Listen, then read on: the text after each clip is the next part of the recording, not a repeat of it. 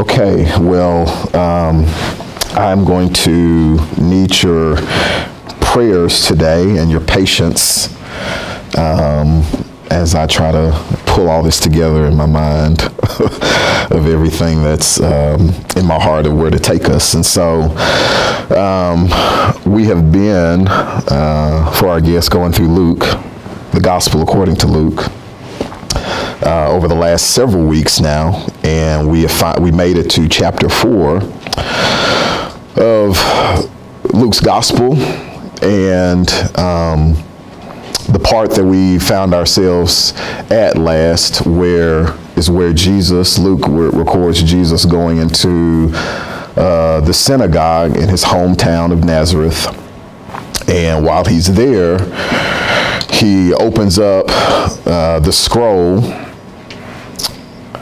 The Jews would read from what we know now as the Old Testament scriptures. They didn't see it that way. They just had the writings of the prophets and Moses, what we now in our day call the Old Testament. But he unrolled it and he read from it. And as he read from it, he read a very familiar passage to what would have been very familiar to those Jews about the promise of the Messiah that was to come. And what he read was that this Messiah would be the one to heal the brokenhearted and set the captives free and proclaim the year of the Lord's favor.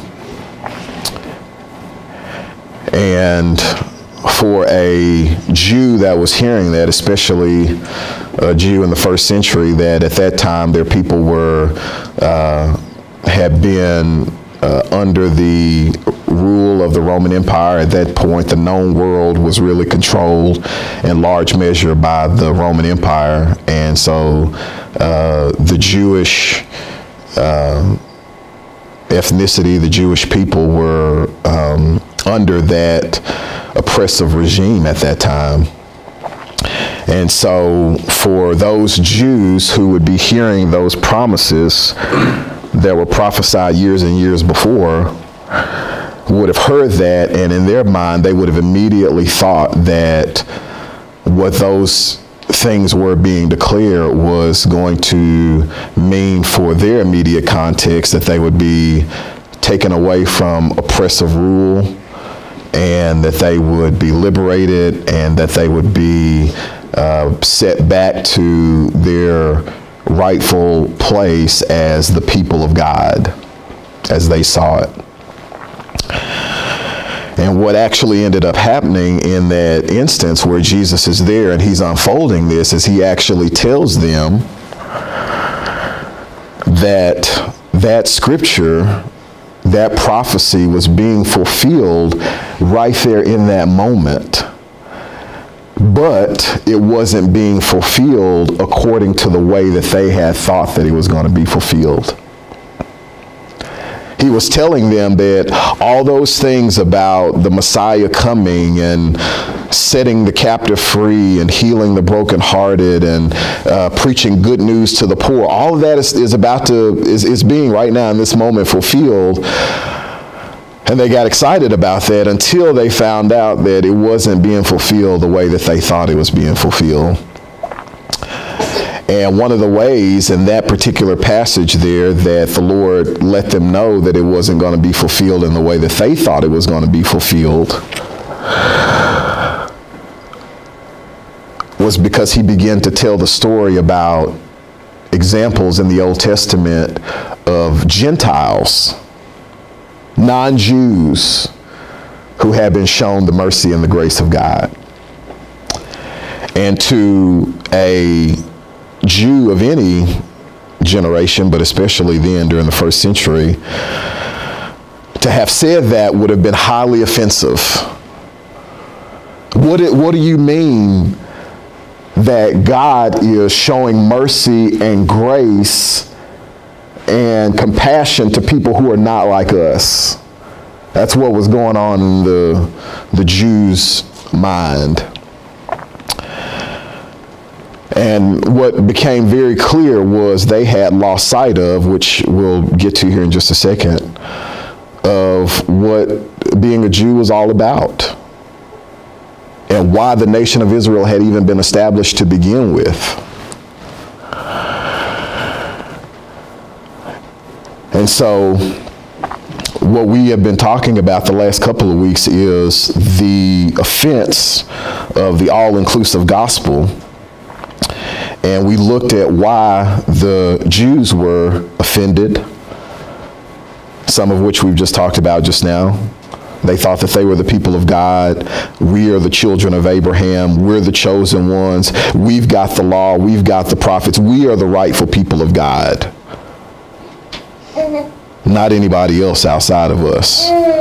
And so in their mind, that's why they were offended, because God is broadening out this message of the gospel. But then we look at the fact that before us Gentiles, which is everybody in this room, I'm pretty sure, before we get high on our horse and begin to think that we're somebody, we looked a little closer there at one of the examples that Jesus gave of a Gentile who was shown mercy, which was this soldier by the name of Naaman. And we looked a little bit closer at his story, and we found out Naaman was just as arrogant and proud as the Jews were. He was no better. He had his preconceived notions about what salvation and grace and mercy should look like as well. And so before the Gentiles could begin to put our thumbs in our suspenders and think that somehow we got what the Jews missed, the Lord brought that story out, I believe, to help us to understand that whether Jew or Gentile, our issue is all the same. And you know what that issue is? That issue is sin. It manifests itself in a lot of different ways, but that issue is sin. And so we're going to be in a lot of different places here in Scripture, so just keep your thumb ready there. But where we want to start it is in Romans chapter 3.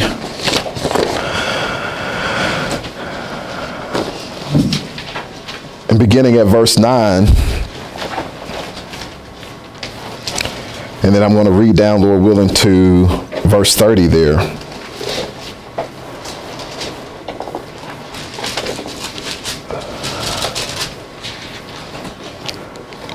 And so here, at this point in Romans, Paul has masterfully, in Romans 1, talked about the lostness of the Gentiles, and he's talked about the lostness of the Jews.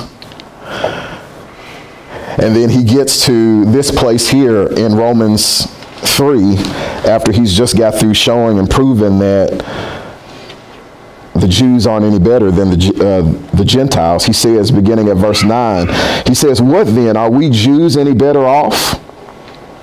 Paul himself was a Jew. He says, "No, not at all. For we have already charged that all, both Jews and Greeks, are under sin. As it is written," how many are righteous? None, right? None is righteous. No, not one. No one understands. No one seeks for God. All have turned aside. Together they have become worthless. Paul writes, "No one does good. No, not even one." He goes on to say this, "Their throat is an open grave." This is talking about everybody.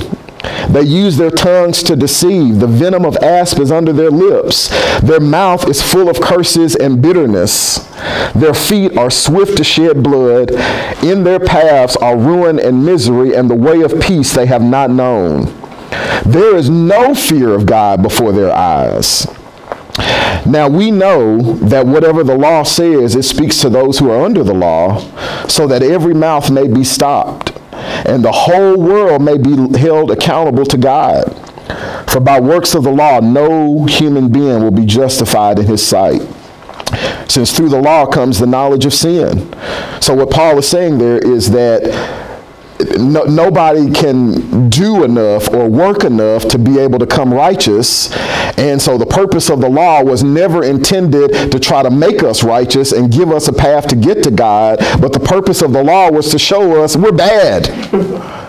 That's the reason why we got the law, was to show us that we're sinful. Let's go further. But now, this right here, there are some circles or whatever where, you have the extreme charismatics and people running around the building and this, that, and the other. You know what? This is a reason right here to run around the building, what I'm about to read. So now it says, but now the righteousness of God has been manifested apart from the law. That's good news, beloved. Although the law and the prophets bear witness to it. The righteousness of God through faith in Jesus Christ for all who believe, for there is what? There's no distinction. And why? Because all have sinned, it says there, and fall short of the glory of God. Everybody does. And so even though all have sinned and fall short of the glory of God, in that same manner, verse 24, all are justified by his grace as a gift, those who put their faith in him, through redemption that is in Christ Jesus, whom God put forward as a propitiation, which just means a substitute, an acceptable one, by his blood to be received by faith. This was to show God's righteousness, because in his divine forbearance, he passed over former sins. And so God was just forbearing, but he always intended for those who put their faith in him prior to Christ's coming, he saw forward to this day. And so it was never that God was just winking at sin. He knew that a day was coming where his son was going to come and shed his precious blood on that cross. It was to show his righteousness at the present time, so that he might be just and the justifier of one who has faith in Jesus. Then what becomes of our boasting? It is excluded. By what kind of law? By a law of works? No, Paul says, but by the law of faith. For we hold that one is justified by faith apart from works of the law. Or is God the God of Jews only? Is he not the God of the Gentiles also? Yes, of the Gentiles also. Since God is one who will justify the circumcised by faith and the uncircumcised through what? Faith. Through faith. Same thing. Same thing that washes away a Jew's sin and atones for a Jew's rebellion and disobedience before God. Same thing that takes that away, and that sting away from them is the same thing that takes away that sting for a Gentile. And what is that? Faith in Christ, looking to Christ, trusting in Christ, trusting in what he's done, trusting in his perfect life, trusting in his perfect death, trusting in that precious blood that ran down, trusting in the fact that he rose again from the dead, and looking forward to the day when he's coming back again. Same for everybody. And so, beloved, the gospel is a salvation issue, first and foremost, because Christ became as a result of our sin. That's what we've looked at these past 2 weeks, both from the Jew standpoint and the Gentile standpoint. And that's why it's offensive, because neither the Jew or the Gentile want to hear the stuff Paul was talking about. Neither a Jew or Gentile wants to hear, I'm not righteous. A Jew or a Gentile doesn't want to hear that my throat is an open grave. I mean, you give me one human being that wants to be told that I don't do anything good. Who wants to be told that all you do is sin? That even the righteous, most godly, from the external standpoint, deed that you do outside of Christ is a filthy rag. And it's really a more vile term for that in the original, but I'll spare us.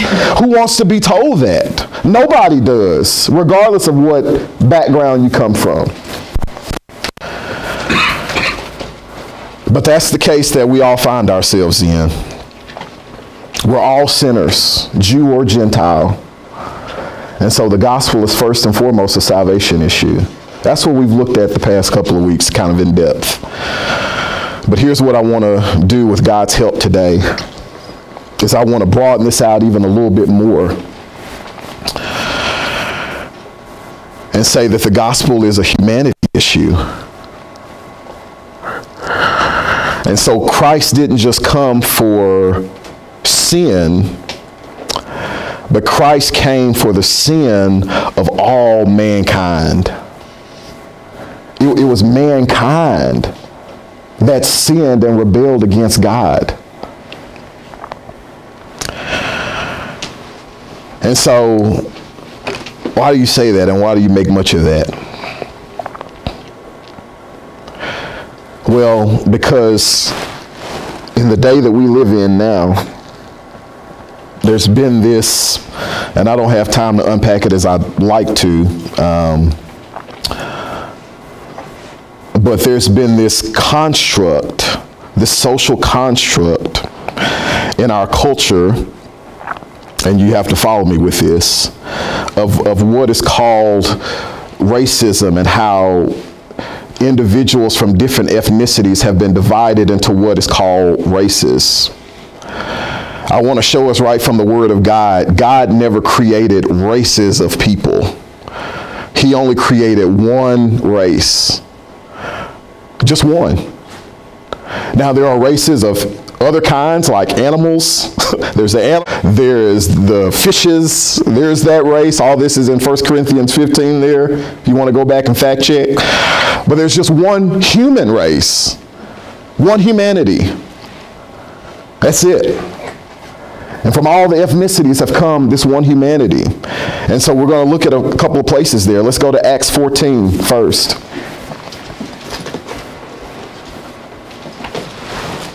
Acts 14, beginning at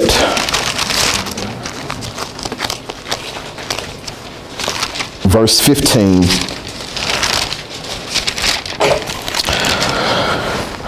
Acts 14, 15 and 16. And so here Paul and Barnabas, both who are Jews, are off doing Gentile ministry. So they're preaching and teaching amongst non-Jewish people. And they go to this place there in Lystra, and they're preaching the gospel, and they're doing just some amazing things. And so all of a sudden people start worshiping them. That's always a danger whenever you start making waves. People want to make you a god. And so they have to push back against that, and they have to say, no, guys, don't do that. And then they say this. Verse 15, men, why are you doing these things? Namely, why are you trying to worship us and praise us? And you know what they say? They say, we are also men.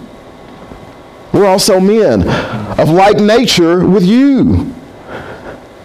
Just like you're a man and you got to put on your pants one leg at a time, we're the same way. Yeah, God might be doing some things through us and working through our voice and working through our mind and our knowledge of the scriptures to bring some blessing to you. But you know what? I got to put my pants legs one at a time just like you do. I got to brush my teeth and comb my hair and take a shower just like you do. We're men of like nature. Don't be doing that.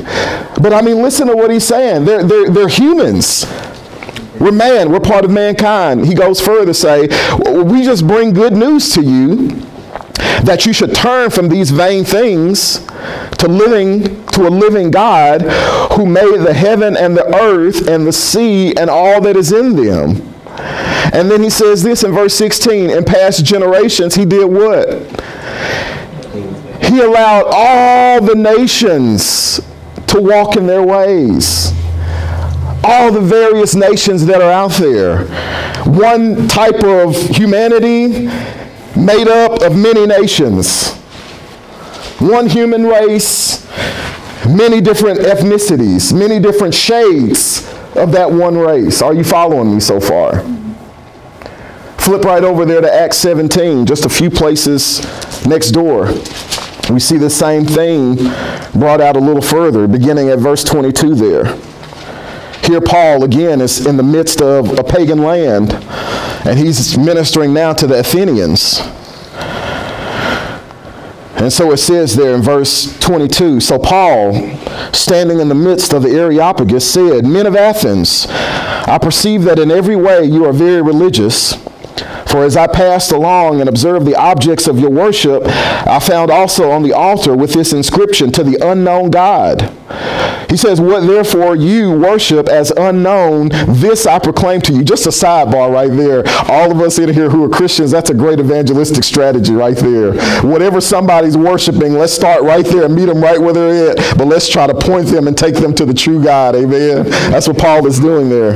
He said, I see you worship an unknown God, but I can tell you there is a God who can be known.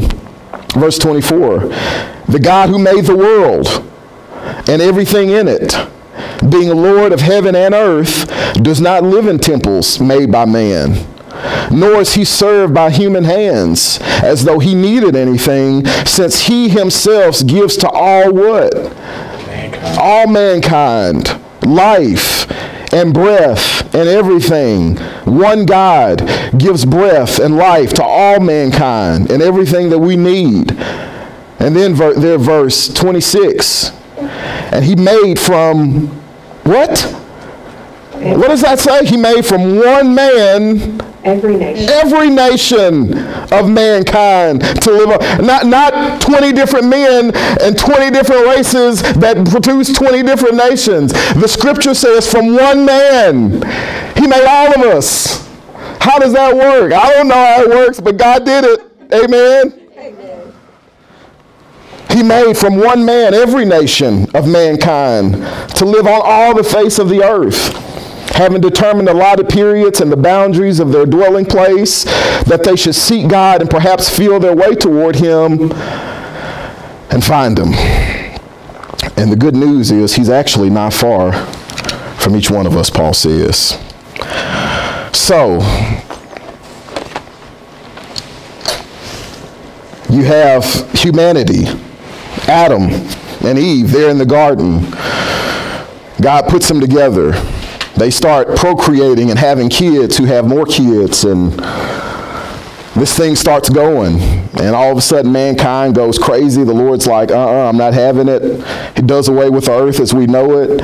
But from Noah and his posterity there, his sons and their wives, he begins to recreate this thing all over again. And they get the same commission as our original parents got, and that is to be fruitful and multiply and fill the earth and subdue it and populate and all of that. And so they begin to start doing that.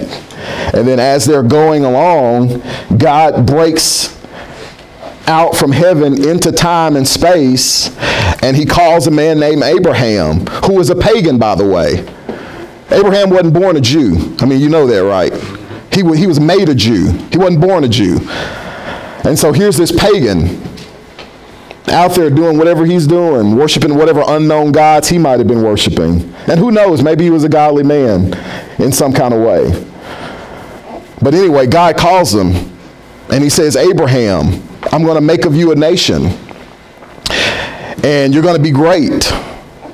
And your nation that I'm going to make out of you is going to be a blessing to the world. And that nation is what we know of as the Jewish nation.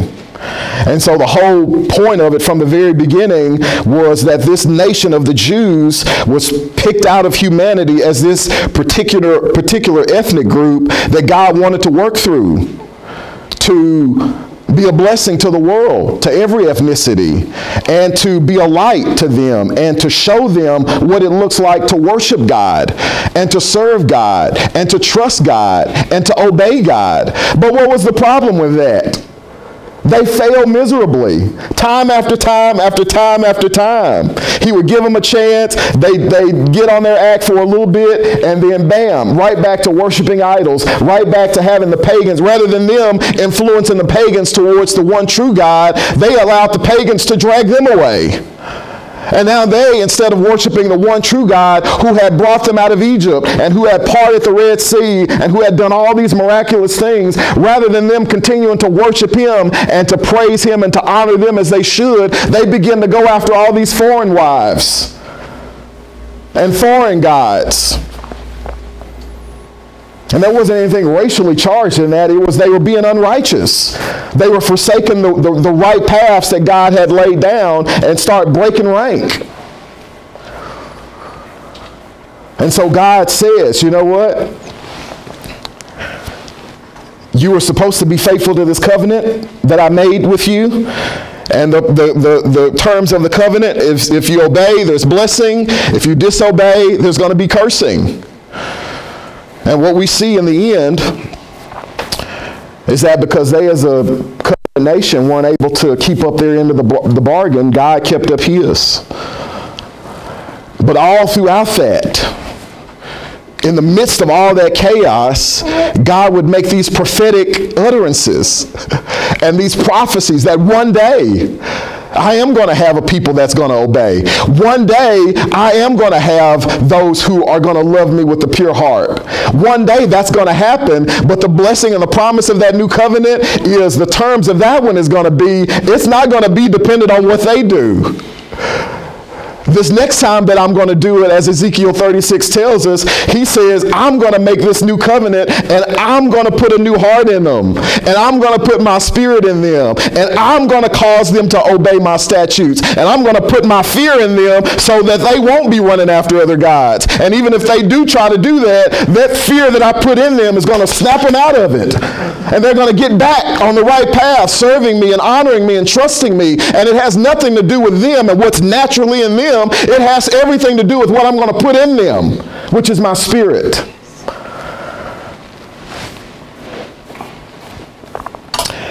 And the way that he's going to do that, beloved, the way that he's going to accomplish that new covenant, is in a person.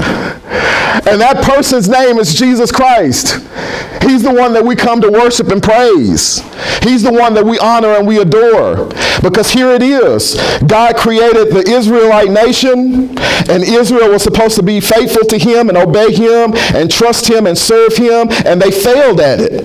But then here comes Christ, and he's out there 40 days in the wilderness. So here it is. You have the Israelite nation 40 years in the wilderness, supposing to not test God, put God to the test, and break all these laws and commands that he had given them, and they did, and they failed.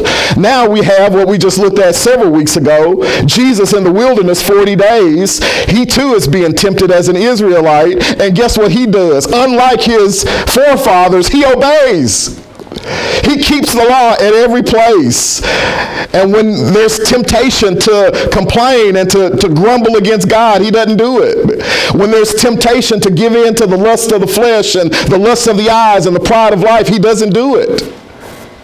And so he comes out on the other end of that, the one true Israelite, the only one who truly, in truth, kept the law and obeyed God perfectly, as we're all called to do. And so now, as a result of that, as a result of what Christ did, the old humanity that had failed and that had disobeyed and that didn't do what God had called them to do, now Christ came to bring forth and to create this new humanity. And I want to show us that now in Ephesians chapter 2.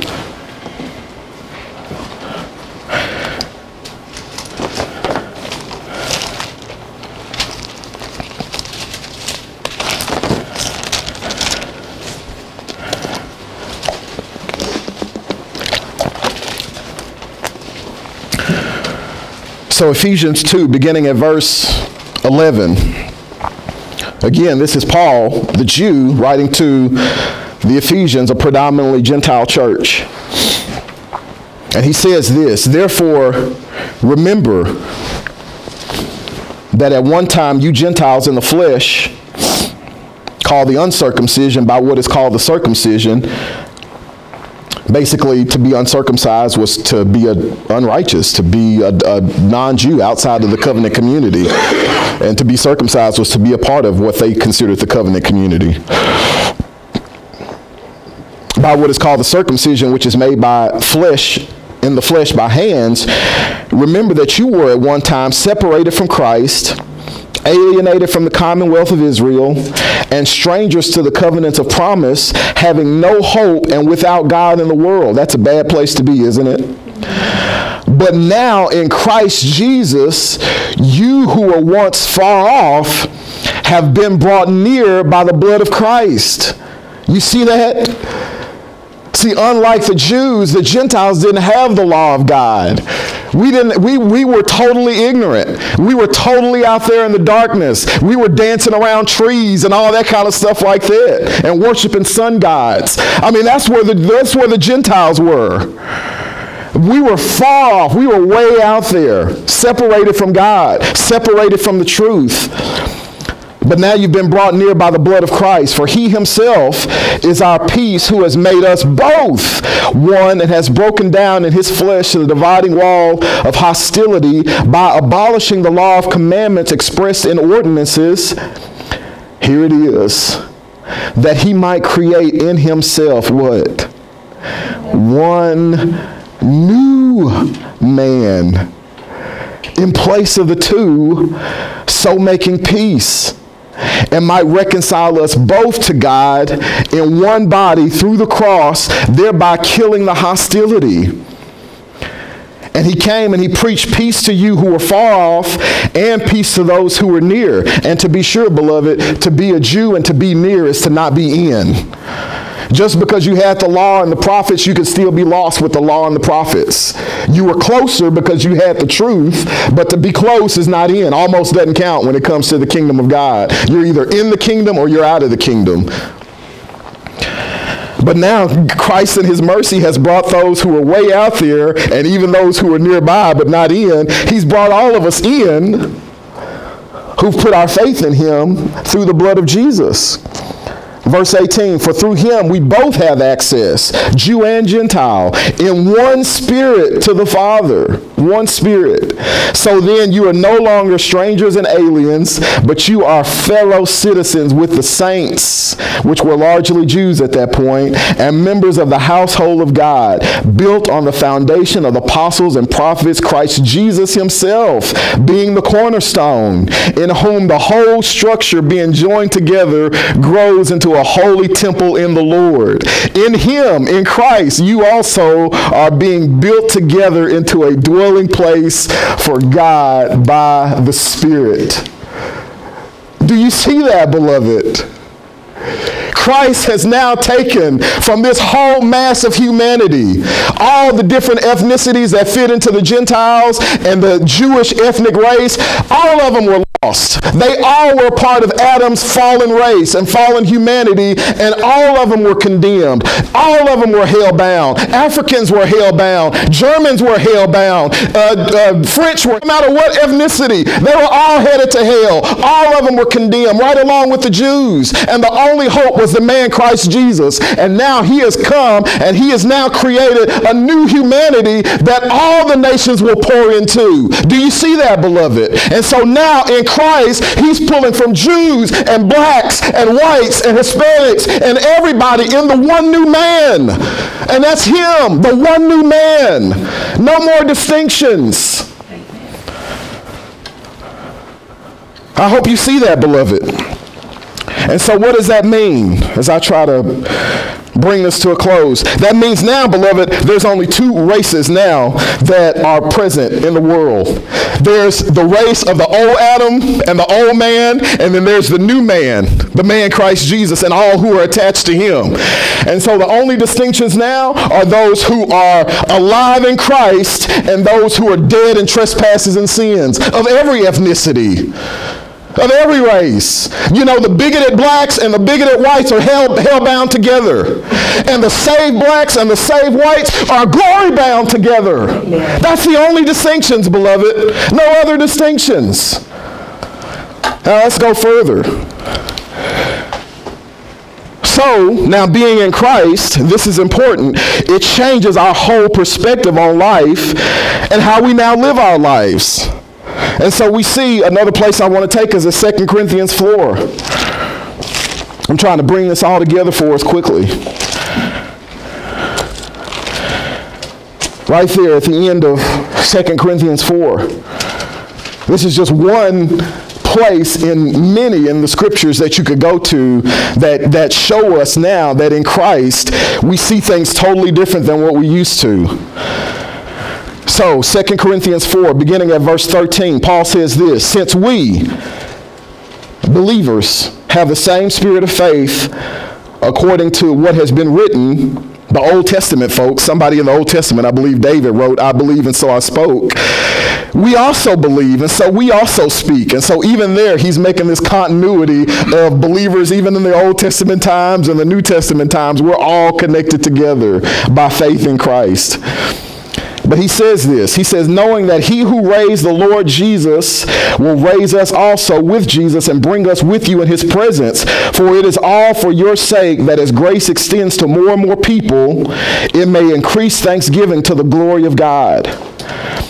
And so Paul is saying that because I know that Jesus Christ has been raised from the dead, it's set me free to love the world sacrificially. And so now as I'm going out and I'm loving people sacrificially, I'm doing everything that I can to see the grace. That's why Amazing Grace exists. We want to see the grace of God extend to more and more people. And how does that happen? As we preach the truth of the Word of God, as we preach the gospel, and people hear that and they're like, wow, I'm a sinner and I'm under the judgment and the wrath of God, and Christ has come to take that away. And if I latch hold of him, then I'm free from that, and my sin is gone, and I'm brought into the family of God. Yes, give me some of that. And as we see more and more people get into that, it increases, and God is graced and pleased and honored. And Paul is saying that is so important to me that I'm willing now to live a life that is under persecution and affliction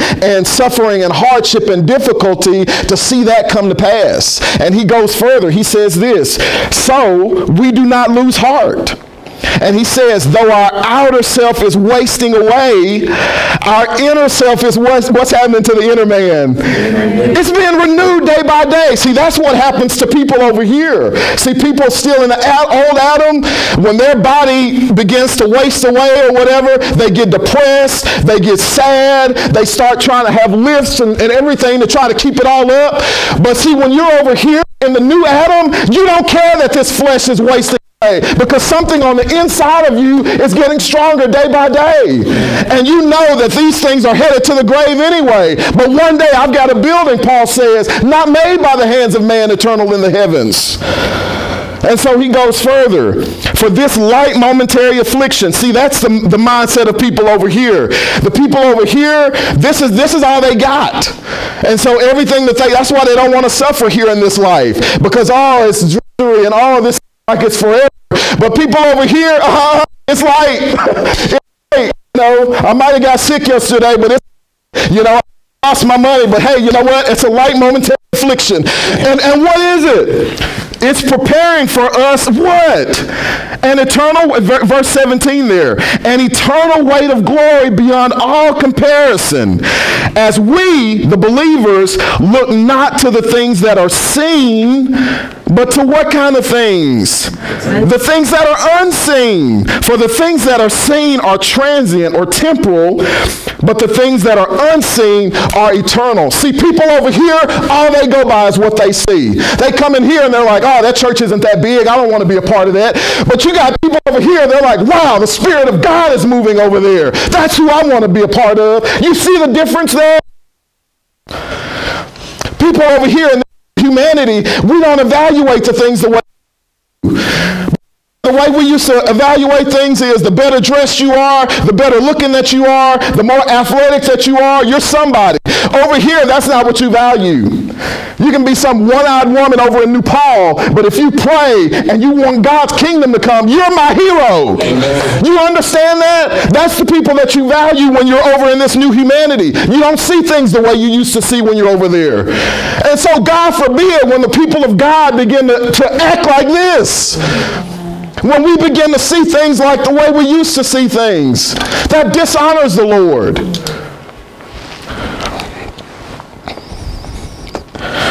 So, my goodness. And largely what's happened in America is this right here. See, when you're over here, God has stripped away all of the staples of Adam, and he's put Christ all over you. But what's happened largely is over here, you got a bunch of people who still are in Adam, and they just put a Jesus banner on them. And so they're still in Adam.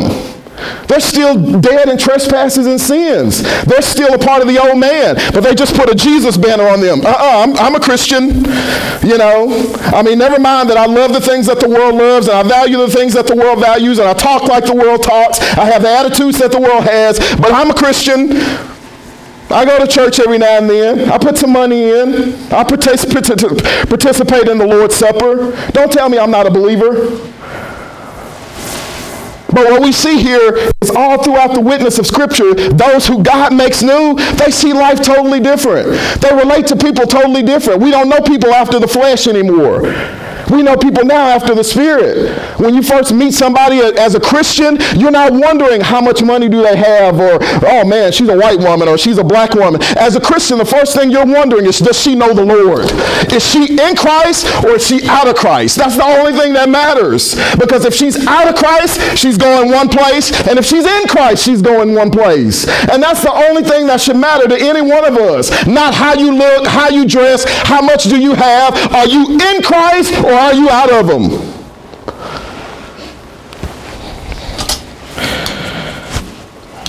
And we should value things the way God values things. That's one of the reasons why in Matthew 7, Jesus said, many, he didn't say a few, many on that day are going to say to me, Lord, Lord, weren't we in the meetings? Weren't we this and weren't we that? And he's going to say, I never knew who you were. Yeah, you did all the outward stuff or whatever, but you still had Adam stamped all over you. And you just had a Jesus banner on. God forbid that would be any one of us. So one final thing, and then we're done, I promise. 1 Peter 2. Because what I want us to be sure of, beloved,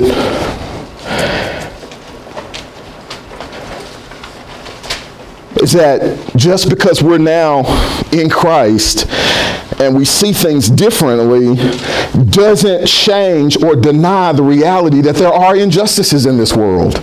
I want us to be sure of that, because that's one of the arguments for people still holding on to distinctions. But what about all the injustices? What about all the wrongs? Listen, those are legitimate, and it's actually sin to deny that there are still injustices. But the difference is how we deal with those and how we perceive those. And so 1 Peter chapter 2. And here's what the Apostle Peter writes to those believers there. Beginning at verse 16. Peter says this, live as people who are free, talking about Christians, not using your freedom as a cover-up for evil, but living as servants of God. He says, honor everyone. Love the brotherhood. Fear God. Honor the emperor. Servants, be subject to your masters with all respect. And he says this, not only to the good and to the gentle, but what? Also to the unjust. For this is a gracious thing when mindful of God, beloved. See, that's the difference about people over here who are part of the new man. The things that they do now in their life, they do because they're mindful of God. They're not mindful of their tribe. They're not mindful of their socioeconomic status. They're mindful of God. How does God feel about what I'm doing? Is God pleased about this? Not is my social group okay with it? And let's go further. Mindful of God, one endures sorrows while suffering unjustly. What credit is it if when you sin and are beaten for it, you endure? But if when you do good and suffer for it, you endure, this is a gracious thing in the sight of God. For to this you have been called. Because Christ also, here it is, suffered for you, leaving what? Leaving you an example so that you might follow in his steps. How did he walk? He committed no sin, neither was deceit found in his mouth. Yet when he was reviled, he did not revile in return. And when he suffered, he did not threaten. But what did he do? He continued entrusting himself to one or to him who judges justly. He himself bore our sins in his body on the tree that we might die to sin and live to righteousness. By his wounds you have been healed. Do you see that?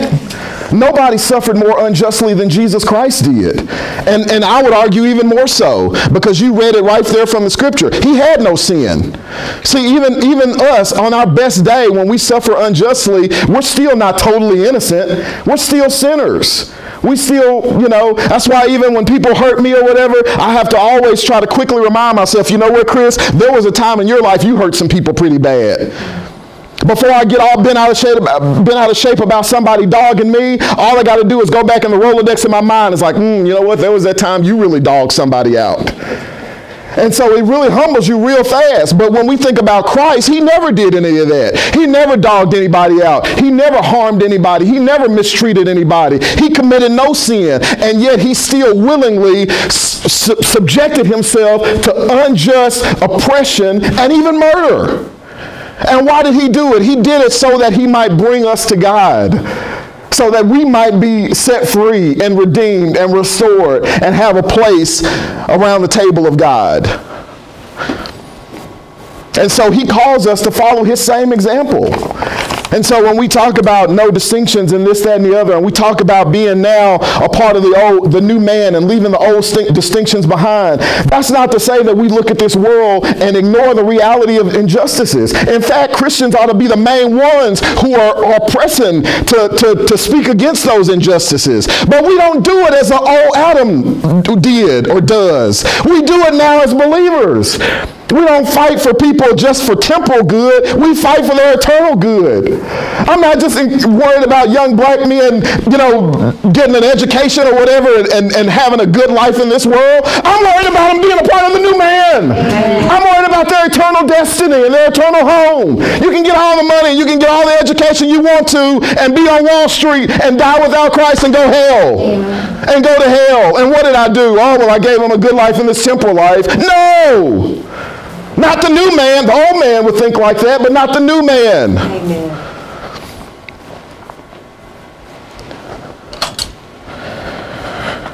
So, beloved, there's no place now for those who are in the kingdom of God, which, Lord willing, I'll talk a little bit more about next Lord's Day. There's no place in the kingdom of God for an us and them mentality. The only us and them mentality for those who are in Christ is, are they saved or are they lost? Do they know God or do they not know God? Are they alive in Christ or are they still dead in trespasses and sins? Those are the only distinctions for the Christian. The only one. Every other distinction, every other thing is secondary. Amen? Amen. And would God give us the grace and the courage to represent this in our world? If there was ever a day that Christians from every stripe needed to be called to this standard, I'm telling you, 2020 is the day. 2020 is the day. And regardless of what your stripe is, regardless of what your tribe is, represent the perspective of the kingdom of God, not the kingdom of this world. This stuff is passing away. America has a shelf life. We can fight and make America great again all you want to. You know what? There's a day coming where America's going down. And the scripture says every kingdom is going to bow to his kingdom. We sang about it today. Every one of them. And so do you really want to attach yourself to the Titanic? No, I want to take my place with God. I want to be standing with the Lord Jesus.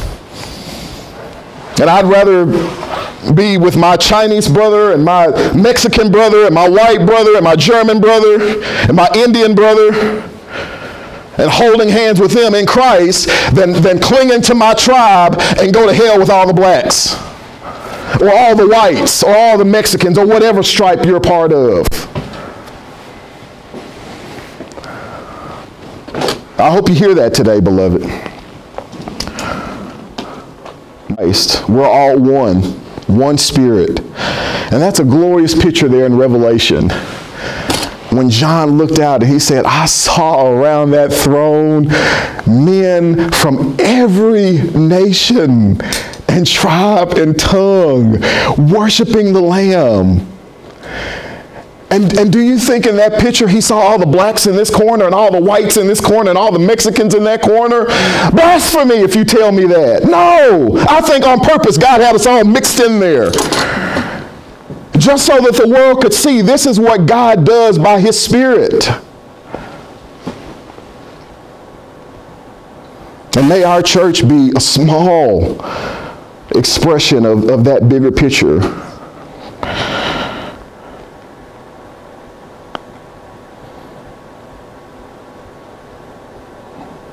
Maybe we close on, I don't know, what would be a good one to close on?